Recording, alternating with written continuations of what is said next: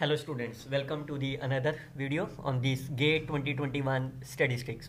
So you can see this is a question related to the simple linear regression model.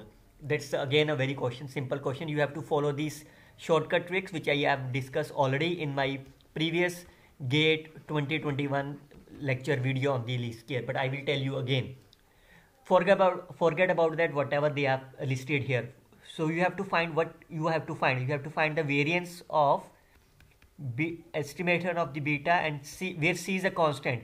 So all of us knows that variance of the constant value is 0. So it means my target is to find here. It means that option is cancelled out.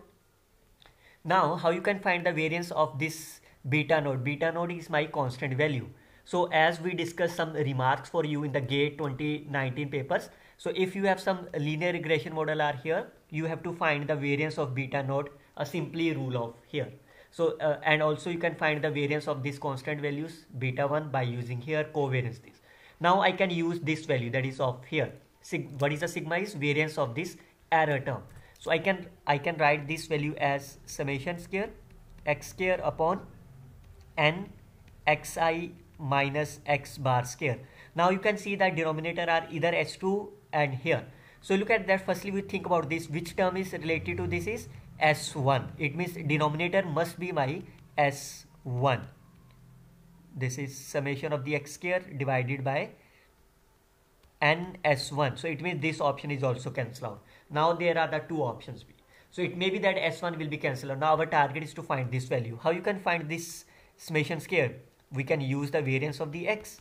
That is nothing but my ex square minus of x bar square. Now you can substitute the value here. What is the variance is there? This is summation of xi minus x bar square upon n. This value I can written like this way, x square by n minus of x bar square. This value I can see, you can see again this is my s1 plus of the x bar square is nothing but my here.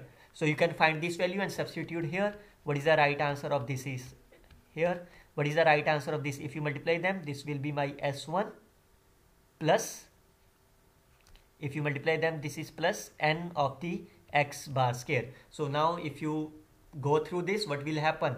This is 1 will be cancelled out, so it's a 1 by n and x square by n. So the right answer is my B. So you can simply simplify, use these tricks, whatever the problems related to the least square estimator, that will always solve with the help of these four tricks are there. So you can see the right answer of this are here, which is a very simple task. So this will helpful for you for solving this GATE 2022 and the onwards exam. Best of luck students. Happy learning.